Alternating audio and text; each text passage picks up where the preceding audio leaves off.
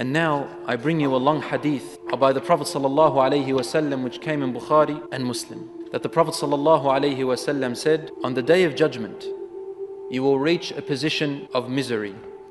People will be miserable. Some of them will be saddened. People would have given up hope in some ways. And then the Prophet ﷺ said the long hadith. The people will gather each other and they will begin to question what's going to happen to us.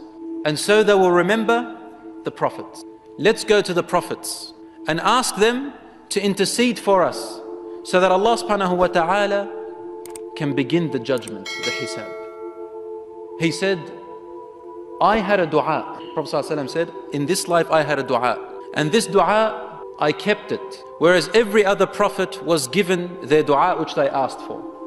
As for my dua, which I kept specific for me, was that, oh Allah, save my ummah on the day of judgment.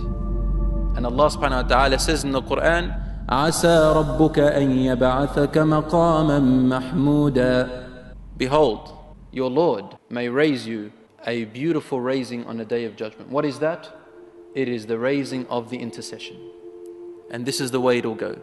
He said the people will go to Adam alayhi salam.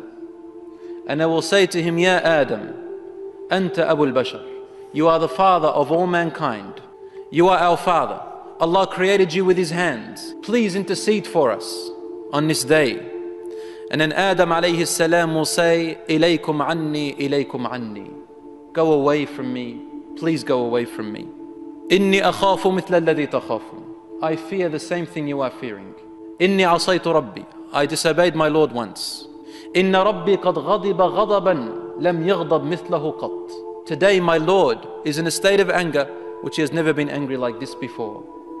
Go to the one who is after me. So we go to Nuh alayhi salam. And we say, Ya Nuh, Allah subhanahu wa ta'ala created you. You are the second father of mankind. Intercede for us for Allah subhanahu wa ta'ala to begin the judgment. And then Nuh alayhi salam will say the same thing. Ilaykum anni, ilaykum anni. Go away from me, go away from me. I fear the same thing you are fearing. I made my dua upon my people. My Lord is angry in a state where He has never been angry like this before. Go to the one after me, go to the one after me. In another hadith He says, Lastu laha, lastu laha. I am not qualified for it, I am not qualified for it. So then we go to the next prophets, till we reach Ibrahim alayhi salam. And Ibrahim alayhi salam on that day will also respond in the same way. And he will say, Ilaykum anni, ilaykum anni. Please, turn away from me, turn away from me. Inna rabbi qad ghadiba ghadaban lam yaghdab mithlahu qat. My Lord is in a state of anger which has never been angry like this before. Go, I am not qualified for it. Lastu laha. Go to the one after me. We keep going from prophet to prophet. This is all the Muslims and all the disbelievers, everyone. So then we go finally to Musa alayhi salam. And Musa alayhi salam responds in the same way. He said, then we go to Isa alayhi salam. And Jesus Christ, peace be upon Him, responds in the same way. And he adds, the people took me as a God. Therefore today I am not qualified to face my Lord. How am I supposed to face Him? I've got to answer to this. I've got something I have to answer to. The people took me as a God. Go to the one after me. I am not qualified for it. Lastu laha. Finally, we reached Muhammad sallallahu alayhi wa sallam. He said, this is what I have been favored with on that day, that I will be given an intercession for you people. And the only intercession I will be given for is for my ummah, only for my nation who followed me. As for the rest of the nations, they will have to go behind their prophets, behind their imams. And everyone else who was disbeliever will go behind whoever they used to follow. So whoever their authority was, the angels will say, go to whoever you used to follow. Rasul says, when the people come to me and they say, please, ishfa' lana, intercede for us for the judgment to begin, I will call out on that day and say, ana laha, ana laha. I am the one qualified for this. I am the one qualified for this today. He says, ثُمَّ أَسْجُدُ لِرَبِّي سَجْدَةً. I prostrate to my Lord such a prostration, so prolonged. Only Allah knows how long. Ma sha Allah an asjud. As long as Allah wills for me to make sujood. And I call out to Allah in such a dua that I've never called out before in my life. I've never used these words in praising Him and calling out to Him in my sujood.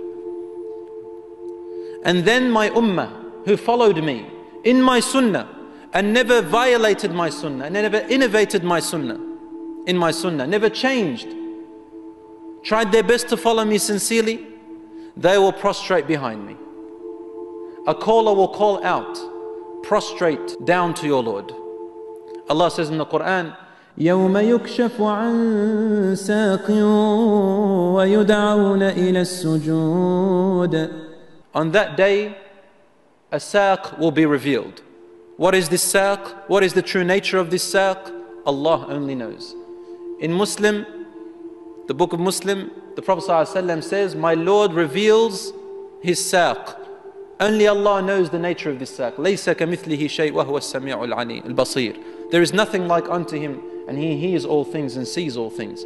So we will not dwell into the description of this reality called as-saq. The Muslims, the believers will see it, and then they will be called to prostrate. So then, bi-idhnillah, we prostrate. Except for the hypocrites. Allah says, فَلَا يَسْتَطِيعُونَ. They will not be able to prostrate, and the disbelievers will not be able to prostrate. And a caller will say, go to whomever you used to follow. And so they go looking for their lords or their authority, and they are forced to stand behind their authorities. Allah says in the Quran, يَوْمَ يُدْعَى كُلُّ إِنَاسٍ بِإِمَامِهِمْ. Every people will be called with their leaders. So whoever you used to follow today as your leader, whoever's words were on top of the words of Allah or the words of the Prophet ﷺ, that will be your leader on that day, and you'll be gathered behind them. Allah says in the Quran, إِذْ تَبَرَّأَ الَّذِينَ اتُّبِعُوا مِنَ الَّذِينَ اتَّبَعُوا وَرَأَوُا الْعَذَابَ وَتَقَطَّعَتْ بِهِمُ الْأَسْبَابِ. On that day, those who were followed in this life, they will bear innocence from those who followed them. And all reasons are cut off. All excuses are no longer accepted. وقال الذين اتبعوا لو أن لنا كرة فنتبرأ منهم كما تبرؤوا منا كذلك يريهم الله أعمالهم حسرات عليهم وما هم بخارجين من النار. He said, those who followed the wrong people, on that day they will say, I wish that we can be given life again so that we can change our course, and today we can be innocent from them the way that now they are saying they are innocent from us. You see, the leaders, the people who said follow me, and you followed them, you will all be enemies to one another, you see. And Allah says in the Quran, Al-Akhilla, the best friends in this life. Al-Akhilla, the best friends ever in this life. You know, when you have your best friend, you will shed your blood in their protection, in their defense. Yes, those are the best friends Allah is talking about. Al-Akhilla, يَوْمَئِذٍ بَعْضُهُمْ لِبَعْضٍ عَدُوٌّ. On that day there will be the worst enemies. You know, the enemy you want to kill, that's how the closest friends will be the worst enemies on that day. إِلَّا الْمُتَّقِينَ, except those who are muttaqeen, who advised one another to protect themselves from sins. You know, best friends in this life who remind you of Allah, remind you of Jannah, of hellfire, help you in the right way, remind you about the sins, right? Praise you when you do good, advise you when you do bad. These are the proper friends.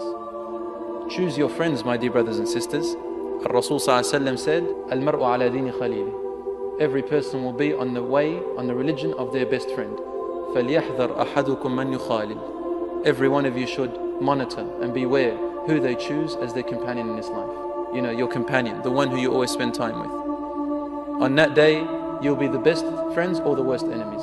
Each one will blame the other person. It's your fault. He will say, no, it's your fault. You saw me do this and you didn't prevent me. You saw me, and he'll say, well, I saw you do that and you didn't. I did this and you didn't prevent me. You didn't tell me. It's your fault. Everyone will be blaming the other. And Allah will say, don't blame each other.